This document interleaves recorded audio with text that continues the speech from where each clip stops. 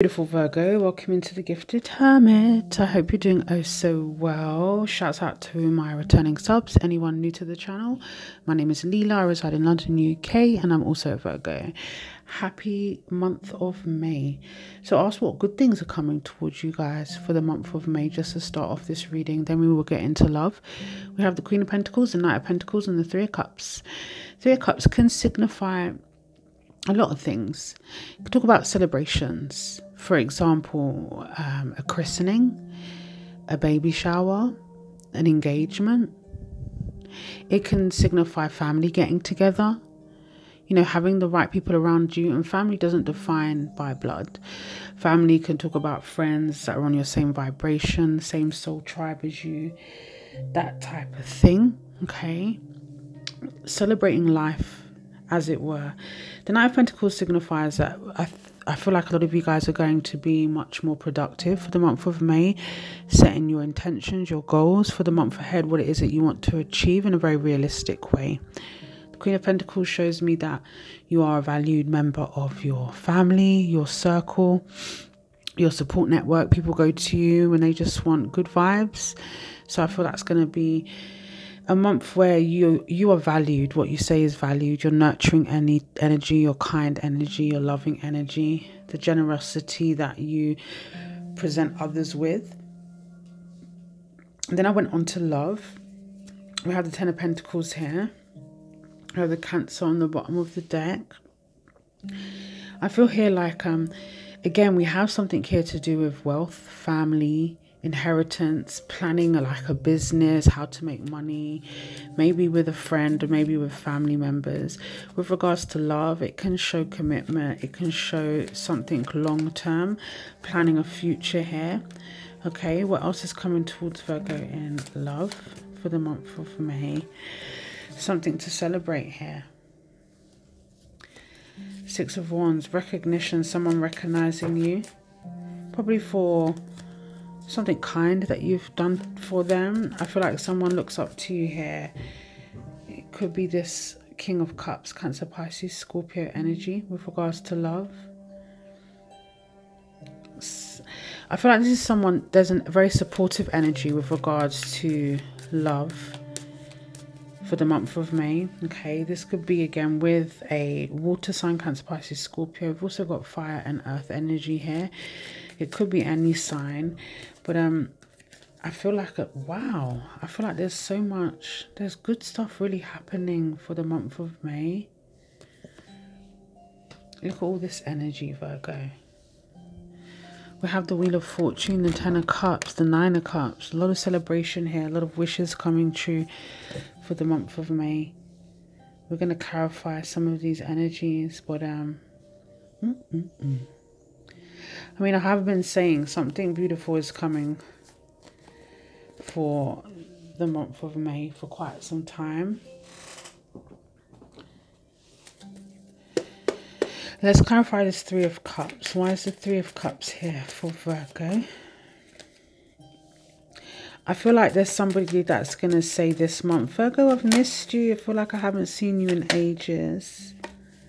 They may present you with a gift.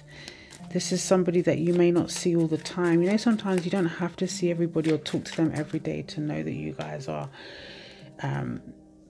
great friends or a great connection. The right people around you. One more card. Why is the Three of Cups here? Queen of Pentacles. I definitely feel like there's going to be an old friend or family members that are going to express how much they've missed you. Your kind and giving energy. I definitely get that with the Three of Cups.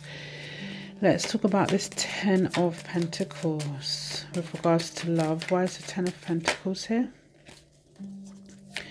Why is the Ten of Pentacles here? The Eight of Swords. So I feel like I want to say somebody's stuck on you. There's somebody here that wants to break. Yeah, like they want to break the generational stuff. They want a really new potential fresh beginning here. A fresh start, movement, success. Yeah, I get this two aces here. I get this energy of a fiery new beginning, all systems go, trying to remove stuck energy. So it could be how someone feels towards you and they want some movement this month. Why is the Nine of Cups here? The Two of Cups. So we see a love situation here, Virgo. Five of Wands, which can signify that perhaps there's been, it feels intense, perhaps there's been arguments or disagreements in the past. I feel like there may be some grey areas or stuff that needs to be discussed, but we've also got the Ten of Cups there, which signifies a lot of love here in this reading. Two Ten of Cups. There's definitely, I think somebody is really besotted with you, Virgo. Sees a future with you, knows it's not going to be easy, but knows that you tick all the boxes, you're their wish come true. Maybe you guys are on the same vibration and you've always kind of wanted the same goals in life. Why is the Wheel of Fortune here? Somebody going to be taking action here, taking charge of a situation. There could be an age gap between you guys both. Like, I always get this blank canvas here, you know, opening up your heart.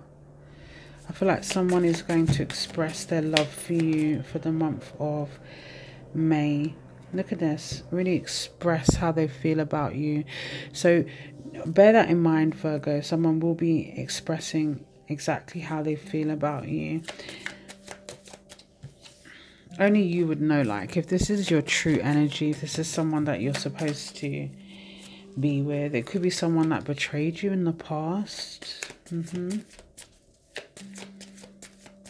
Let's clarify this King of Cups. Why is the King of Cups here? Tell me more about the King of Cups.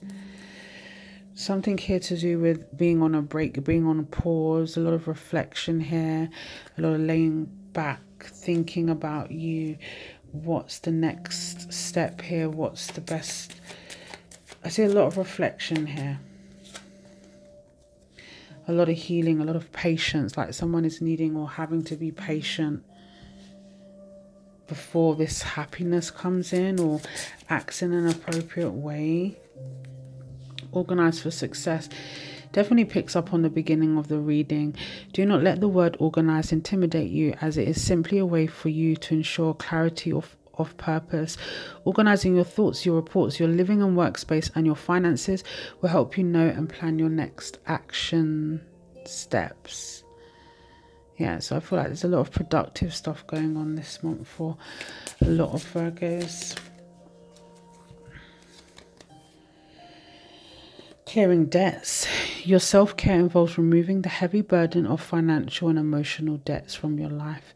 You already feel lighter and freer just by facing this topic and making a plan to clear present obligations and avoid future ones as well. Getting your finances in order. Deservingness. You are a beloved child of God like everyone else, and you deserve to receive the support that will allow you to focus upon your divine life purpose. Even if you can't yet recognize your lovable qualities, trust that God and the angels can see how amazing you truly are. You deserve to be happy. You know, as it says, you're a beloved child of God.